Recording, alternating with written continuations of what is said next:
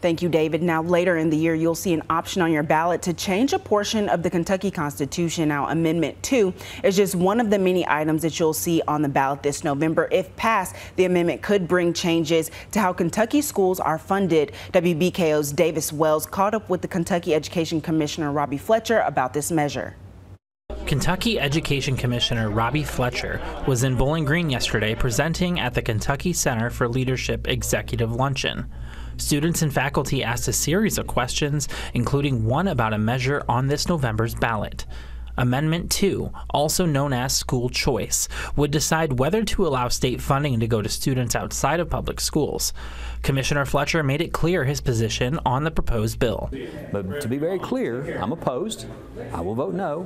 But on the other hand, as a public servant, I have a duty to serve those if that's how the Commonwealth feels like we should go. And the reason for that is there's a lot of questions that need to be answered, because with Amendment 2, it basically opens the gate. Fletcher says accountability issues are among the qualms he has about this measure. He says families around the state may not have as many choices as they think. Instead, those freedoms may be heading to the hands of private schools.